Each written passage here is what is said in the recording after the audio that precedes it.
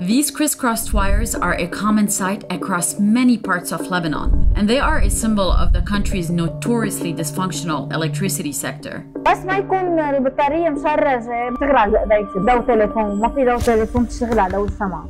For almost 2 years, Nadia and her family have been surviving on 2 hours a day of state-provided electricity. And like many children in Lebanon, her son Sherbil quickly learned to ask about electricity. The story of Nadia's family is not unique. Many in the country are struggling as Lebanon has been grappling with a financial and fuel shortage crisis since 2019, and it's impacting every aspect of people's lives. إذا ما في كهرباء، ما في شغل، إذا ما في شغل ما في مصاري، إذا ما في مصاري ما فيك تعيشي. The electricity crisis has also been years in the making. For decades, paying 2 electricity bills in Lebanon has been the norm. One for the state-provided electricity and another one for a private electricity generator operator. Now, with inflation at more than 200% and reduced incomes, many families are forced to give up their generator subscription. With 2 months left before Nadia becomes a mother of 2, she says the future is bleak. إن شاء الله من هلأ لحديت ما ولد يتحسن الوضع ويزبط لحتى كمان ما تجي هيدي البنت على هالحياة وتكون مظلومة.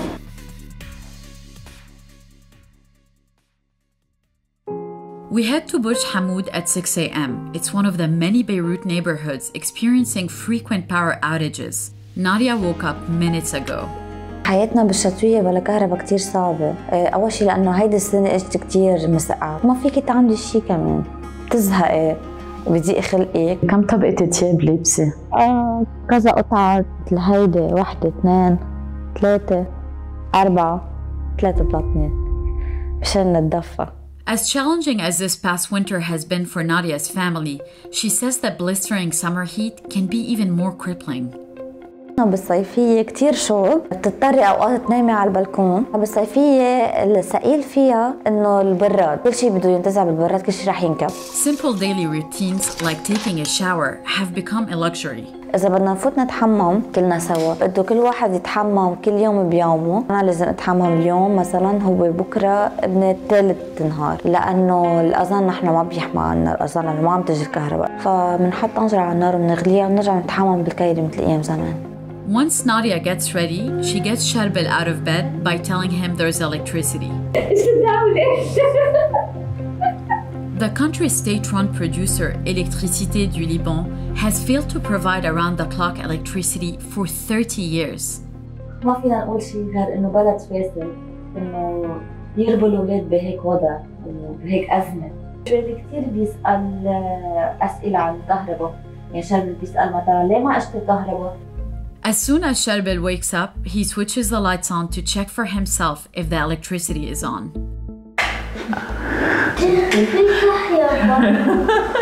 People in Lebanon have largely relied on private diesel generators to survive, but inflation has made it unaffordable to many. Nadia says the financial crisis has even forced them to change their eating habits. أنا كل يوم بطبخ كل يوم بيوم، هدول محضرتهم لليوم والباقي ما بيصير لهم شيء، ما بينتزعوا، يعني شوية مربى جوا. الفريزر مثل ما شفت فاضية، ما بحط شيء فيها أبداً. طب شو بتعملوا بالصيفية؟ بالصيفية أنا صراحة أوقات أطلع أغراض عن حماتي بحطهم عندها بالبراد. The sharp deterioration of the Lebanese pound is one of the main issues driving the collapse of most basic public services. Before 2019, 1,500 Lebanese pounds were equivalent to $1. Now, 30,000 Lebanese pounds is $1 on the black market. And despite those astronomical changes, people's salaries have not increased. العالم بتقبض معاش بعدهم على 1005 ما بيسكروا لهم موتور هول. Before 2019, Lebanon's minimum wage was equivalent to $450 per month. Now, the country's minimum wage is $22 per month. Nadia says the generator operator of their building wanted to charge them a monthly fee of $90.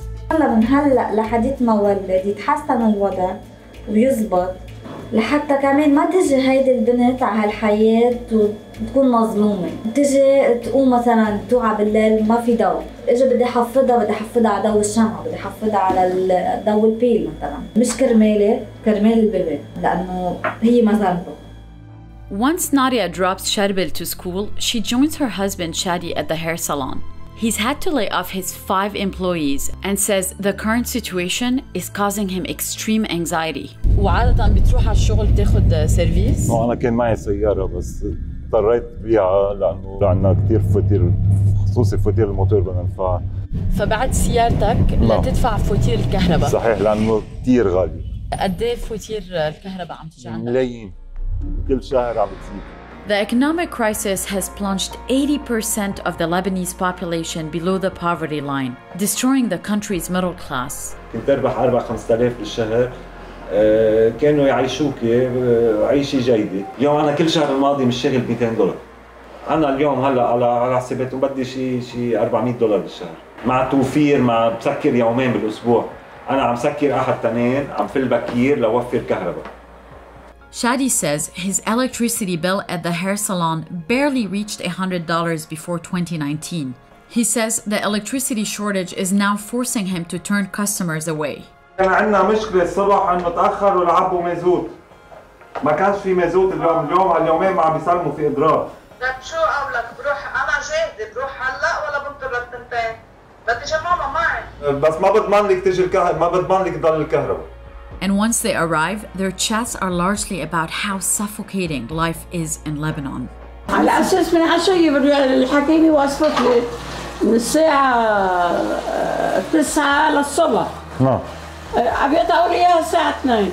2 بكتوعي ما في أكسجين. إيه ما في أكسجين، إذا ضلتني حاطة الكفاف يعني. Some accuse generator operators of monopolizing the electricity supply and taking advantage of the crisis. Shadi says his generator operator also limited the electricity of subscribers in the entire building where he works. And one of them is a doctor. So we're going to talk to her and find out how the electricity crisis is impacting her. أنا pediatrician وأنا عندي طعومة بالبراد، حقهم بلوي يعني، خصوصا هلا طعومة مقطوعين وهيك، كنت خايفة إنه يروحوا علي، جبرت شيلهم وحطهم بالبيت، كمان بدنا نفحص ولد دفاي ما في، الشغل كتير صعب، صرنا عم ناخذ المواعيد على الكهرباء. Lebanon's private generator industry is illegal, but the government can't eliminate the sector as long as it fails to provide electricity. Over the years, generator operators in Lebanon have become known as mafia-like for monopolizing electricity or for having ties to sectarian political parties. We met with Joseph, who has been a generator operator since 1990. ليه سمعت صاحب الموتور بلبنان انه هو مافيا؟ كلمة مافيا هي يمكن معناها سيء، بس هي يعني لوبي. اجمالا اصحاب الموتورات بكل منطقة بيبقوا متفقين بين بعضهم فما يصير في نوع من الحروب بيناتهم. Joseph says generator operators are often caught in the middle despite being a sector that lights up the country. He says the government sets tariffs that don't reflect how much generator operators are spending on fuel.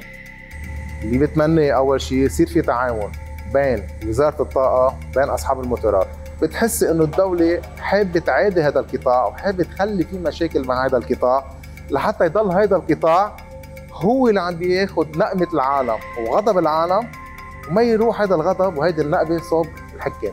In addition to the financial crisis, a corrupt Lebanese government run on a sectarian power-sharing system has often stalled reforms. And for decades, sectarian politicians have remained in power with the support of several external actors such as Syria, Saudi Arabia, France, the United States, and Iran. So if we wanted to build new power plants, we had to build one in the south, which is for the Shia, another in the north for the Sunni, and a third one in the middle for the Christian community. The subscription generator market is estimated at $1.1 billion in Lebanon, and filling the void of Lebanon's electric grid with diesel-powered generators is also coming at a heavy environmental price. First, there's a noise, let's say, pollution. Second, most of those generators do not have filters or adequate filters, so the emissions of which are really spread in the environment. Lebanon is now running on 2 aging power plants which need fuel that the country is struggling to afford. Before the crisis, the government subsidized fuel, which means it used to be price controlled to make it affordable. It has since phased out the subsidies. That was first subsidized before the crisis, but now they have to pay more than 10 times. I'm talking of all of this happening with no support from the government. Mark says he wants to see the country invest in renewable energy. After a long day, Nadia is back home cooking. She says she moved her oven to the balcony to catch as much light as possible. ثقيل الواحد يطبخ كل يوم بهيك وقت بالليل على عتم وعلى ضوء الشمع وعلى ضوء البيل بتعب لك نفسيتك وخاصة بتجي هلكانة من الشغل وتعبانة وأنا كمرة حبلة يعني بدي ضلني واقفة على إجري. And in the absence of any distractions, Sherbil insists on helping his mother in the kitchen. بده يعمل شيء يتسلى.